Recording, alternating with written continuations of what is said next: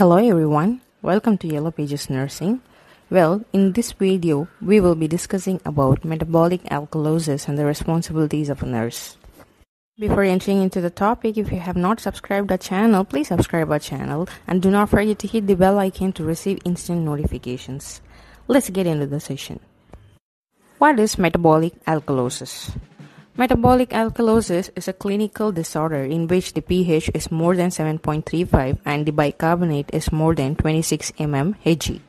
As we all know, the normal value of pH ranges between 7.35 and 7.45, and the normal value of bicarbonate ranges between 22 to 26. Now, let's discuss about the causes of metabolic alkalosis. Before looking into the causes, there are two different kinds of metabolic alkalosis. Metabolic alkalosis is defined as a primary increase in plasma bicarbonate, and it can be divided into chloride-sensitive and chloride-resistant metabolic alkalosis. The one associated with sodium chloride deficiency and extracellular fluid depletion often is described as chloride-sensitive, and the one associated with enhanced mineralocorticoid activity commonly is referred to as chloride-resistant metabolic alkalosis. Let's discuss about the causes of both chloride-sensitive and chloride-resistant metabolic alkalosis. The causes for chloride-sensitive metabolic alkalosis include vomiting, gastric drainage, diarrhea, Villous Adenoma, Diuretics, low chloride intake, and cystic fibrosis. Chloride-resistant metabolic alkalosis may be caused by increased mineralocorticoid activity, Hyperaldosteronism, Edematous Disorders, Cushing Syndrome, Barter syndrome, and severe Hypokalemia. Other miscellaneous causes for metabolic alkalosis may include massive blood transfusion, acetate-containing colloid solution, alkali therapy, hypercalcemia, milk alkali syndrome, bone metastasis.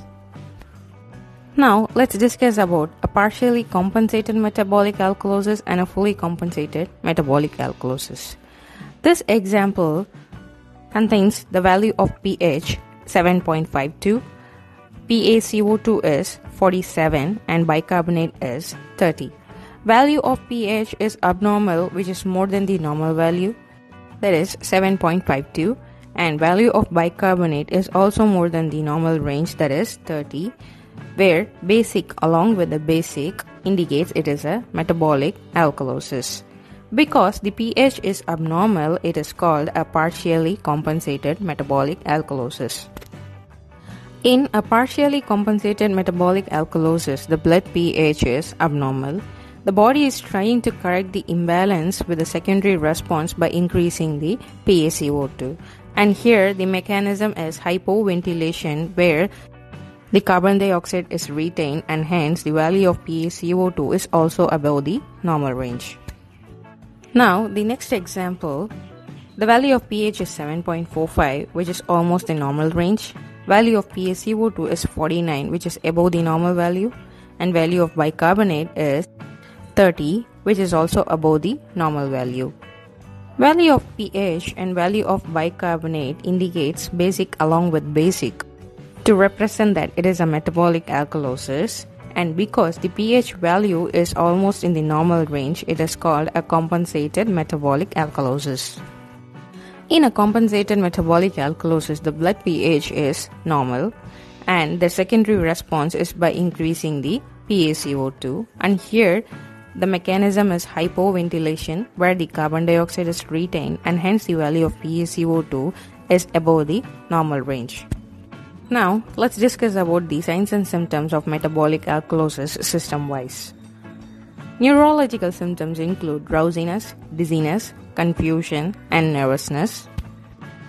Respiratory signs and symptoms include hypoventilation. Neuromuscular symptoms include hypertonic muscles, muscle cramps, tetani, tingling of extremities, and seizures. Cardiovascular signs and symptoms include dysrhythmias related to hypokalemia and tachycardia. Gastrointestinal symptoms include nausea, vomiting, and anorexia. Laboratory findings may include APG analysis, which shows pH more than 7.45, bicarbonate more than 26, and PaCO2 more than 45 mmHg, which undergoes compensation in the secondary response. Decreased levels of serum potassium, calcium, and chloride. Urine chloride level is less than the normal one, and ECG changes detects dysrhythmias caused by decreased potassium. It's about the management of metabolic alkalosis. This depends on identifying and treating the underlying causes of metabolic alkalosis. The general management measures include drug therapy with proton pump inhibitors, IV potassium correction, carbonic anhydrase inhibitors, example acetazolamide, that is Diamox, ammonia supplement with ammonium chloride for severe or persistent metabolic alkalosis, and re-expanding the volume with normal saline. Hemodialysis is indicated in patients with marked renal failure. The nursing management includes checking the vital signs, monitoring heart rate, rhythm, and ECG tracing, checking the mental status or neurologic status, maintaining semi-Fowler's position, monitoring electrolytes level, monitoring intake and output, providing seizure or coma precautions, ABG analysis, potassium infusion preparation, monitoring respiratory status. Respiratory rate usually decreases in an effort to compensate for alkalosis. Some of the nursing diagnoses for metabolic alkalosis include disturbed thought processes, decreased cardiac output, risk for injury, and ineffective breathing pattern. So this is all about today's video regarding metabolic alkalosis and the responsibilities of nurse. If you find this video useful, please like it and please subscribe it, and do not forget to hit the bell icon to receive instant notifications. Thanks for watching and have a nice day.